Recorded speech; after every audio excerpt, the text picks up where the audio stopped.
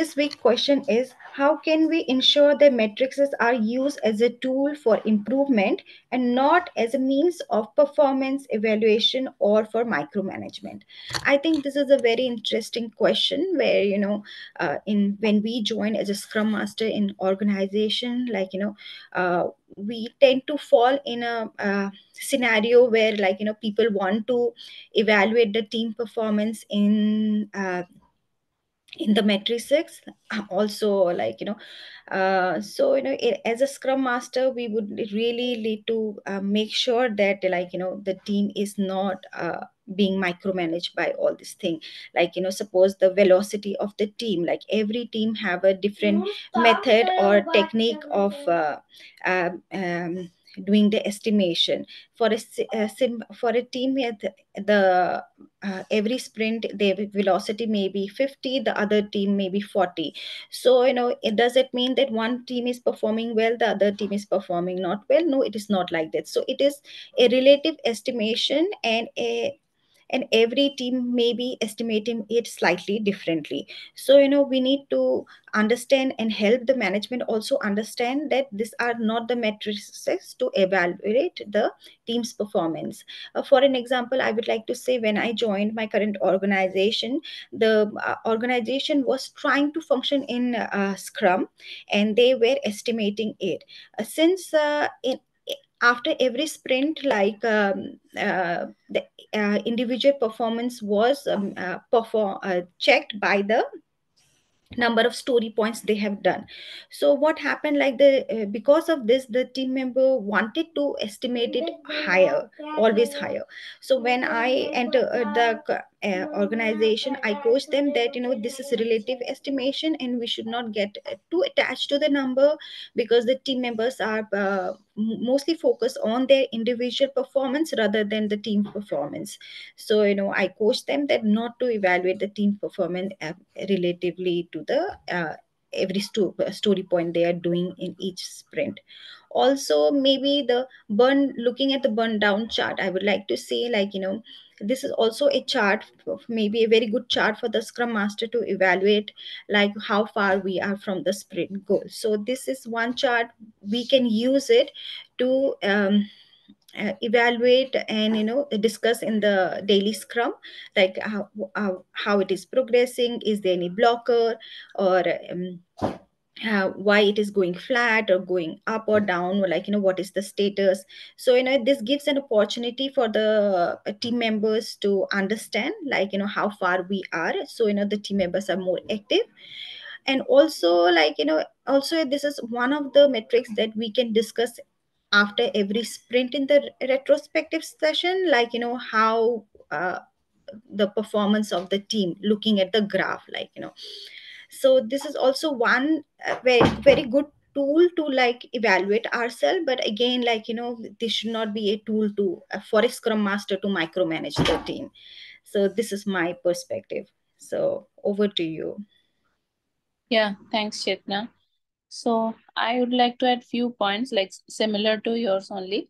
So first thing is that whenever there is a matrices in your team that has been captured or that has been showing to the leadership, so that should have a defined objective and goals, because the team should understand that what is the objective and goal that you want to achieve through this particular matrices. So that idea should be there for everyone, whether it is a development team or the PO, or when we are presenting that to the leadership as well. So this all the matrices that has been present that will be presented to the leadership uh, should be aligned with this particular objective and goal which you have for your team. So first point, that one, so define your goal and objective.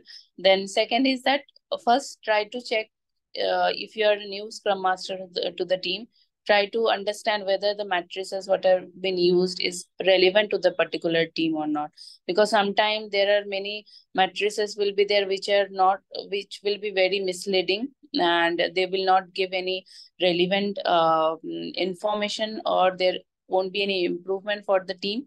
So better not to have all those matrices. Try to talk to the team, and if you want, you can maybe discontinue with that particular matrices. So use only the relevant matrices which will help team to work in a better way for their improvement basically, and regularly review all those matrices which are there. Sometimes it happens that matrices are being used from long back, but that time that matrices maybe was useful, but now this matrices is not giving any particular data or any relevant data, or it's not using for any team's improvement. So review those matrices, if possible, then improve that particular part, or use some other matrices instead of that. Okay. Third point could be you need to focus on the trends. Suppose, whether how the trend is going for the particular matrix. Is it matrix is improving or it is declining? So what is the trend? So based on the trend also, you'll be able to understand whether that matrix is useful for the entire team or not. Okay. Then fourth point could be, you can encourage team to learn from the matrices.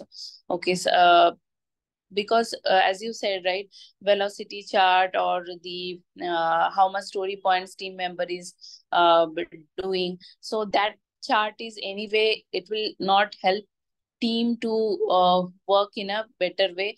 It might give that individual person to work in a very they are thinking in an individual way, right? That I should work on a more story points, but they will not work as a team, right? So that agile mentality is not going to build up here.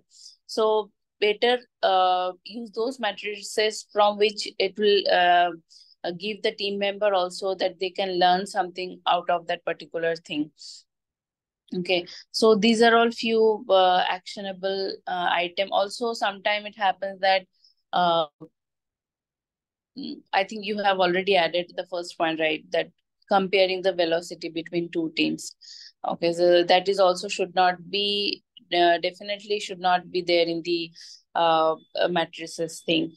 Because anyway, the different team will perform in a different way, whether they are same member of team, like 10 member here and 10 member other team. So their velocity is different. So it is quite possible it's not very surprising thing, and we should not compare any teams with each other.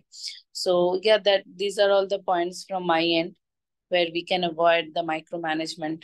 Okay. Yeah, anything else you want to add? Well, thank you so much. Yeah.